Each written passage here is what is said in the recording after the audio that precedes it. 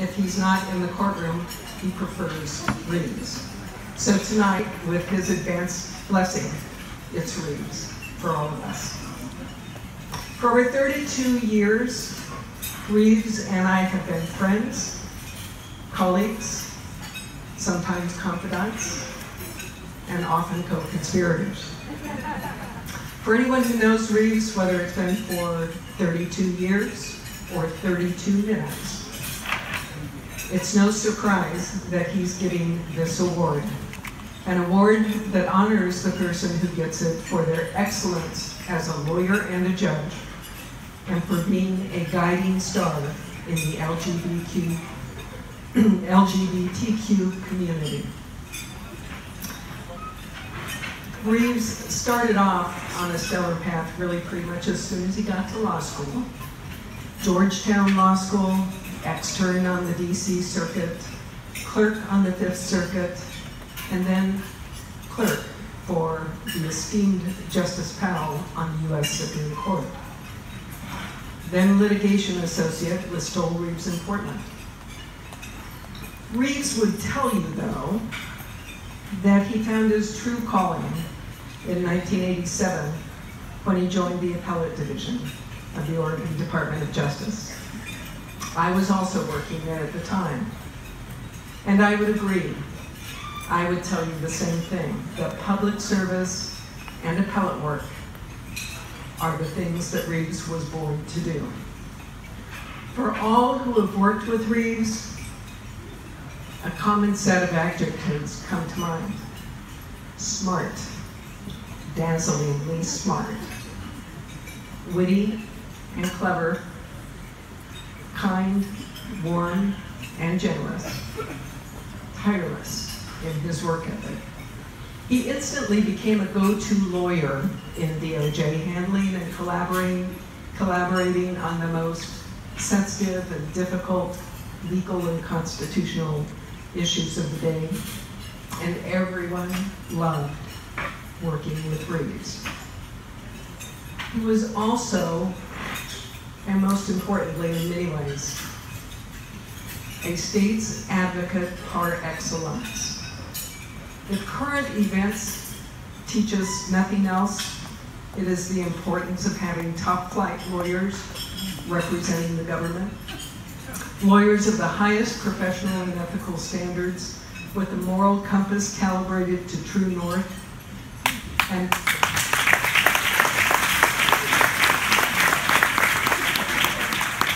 with instincts and a passion for good government that they treat as their constant guide as they negotiate the delicate intersection between public policy and law. Reeves was that kind of government lawyer, the best kind. And he became the best kind of judge. The natural arc of his abilities and of his personality took him to the Court of Appeals in 1997. From the get-go, he was such a good judge, so talented as a thinker and writer, so generous in his collaboration with his colleagues, so kind in the courtroom. Special note, not all judges are. And so faithful to his role as a judge, a staunch adherent to what I guess maybe I'd call the "it's not about me" judicial philosophy, a loyalist only to the rule of law. No surprise then, in 2003, he moved on to the Oregon Supreme Court, where he became a legend in his own time. The first openly LGBTQ judge on our state's highest court,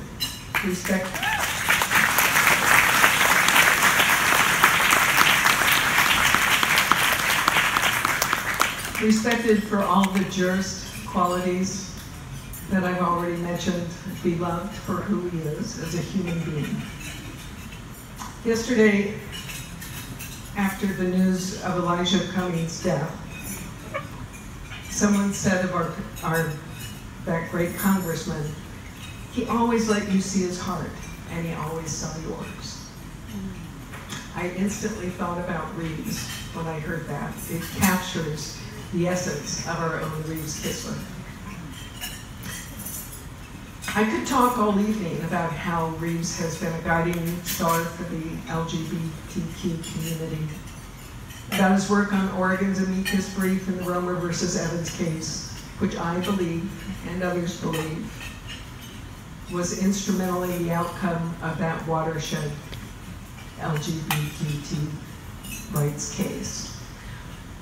I could talk about his influence on the judiciary beyond and Oregon's own state boundaries, because not only was he the first openly LGBTQ judge on our Supreme Court, he was the first of any state's highest court.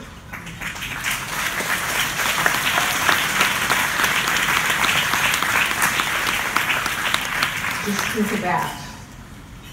Our nation's first, our Justice Kistler. I'll content myself, though, to emphasize the most important lesson I think we can all take from Reeves' career. The power of presence, authentic presence. By his openness as a gay man, his excellence and integrity as a lawyer and judge, and his generous and kind spirit as a human being, Reeves has both opened and changed hearts and minds wherever he has gone in his career. That is his lasting legacy. And no matter who you are and what path you take, you can have that legacy in your life and your career. The power of authenticity, the power of presence, the power of Justice Kistler. Let that be your guiding star. So Reeves, my friend, my colleague, my co-conspirator, your star has not stopped shining. It continues to light the sky and guide the way. So shine on, my friend, shine on, and come up here and get your award.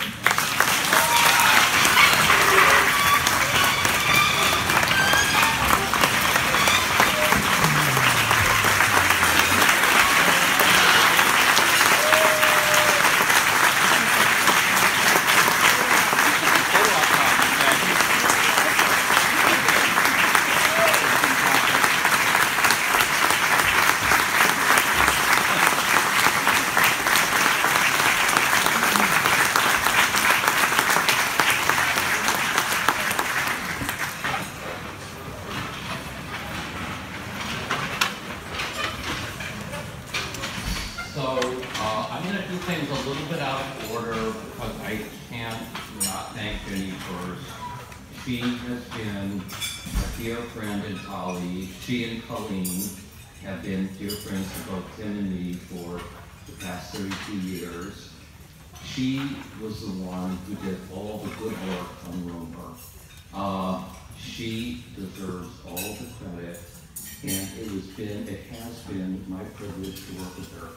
There are few people who can think as clearly and take complex legal issues and make them so transparent and accessible to people.